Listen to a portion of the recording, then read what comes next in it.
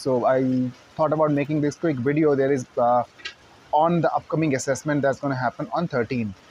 So whoever is falling in the bracket of this 80 to 100 in LP completion, this assessment will be triggered for them, and this is how it's going to happen for everyone.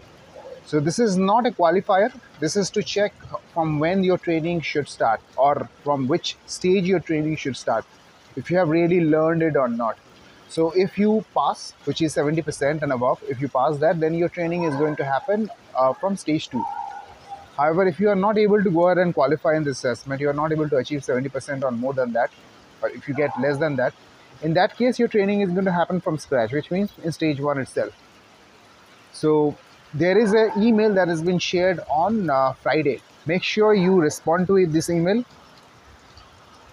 This email contains a list of process, or rather a document which gives you instruction how to install something called a metal browser in your system. Please make sure you go ahead and install that, because it's required for the assessment, because it's going to happen on a secure environment. Okay, make sure you install it and be ready.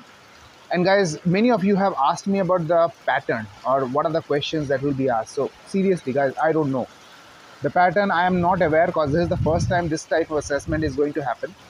So probably once you guys go through it, then I will get to know what kind of pattern or what kind of questions will be there. But I know that if your learning path is more related to coding, then coding related questions will be there. And if you have done all the practice which were there in the Udemy, then you should be fine. You should do well.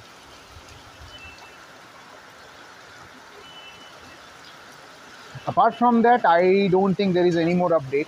And for the guys for whom the training has not started, it will start. And as I said multiple times, if you have watched my previous videos, you will already know in which when it will start. So that's about it, guys. Do well, give your best shot. Don't worry, this is not a qualifier.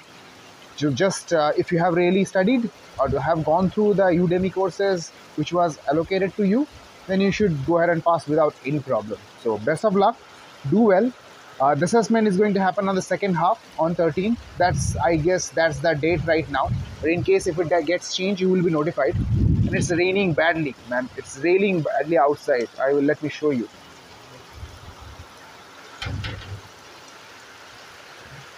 Okay, so I was on my rooftop, okay, after lunch.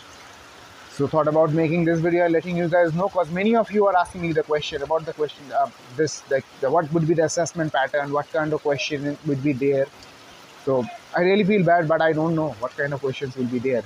I haven't seen this pattern, and as I said, this type of assessment is going to happen for the first time. So I don't know what kind of questions would be there.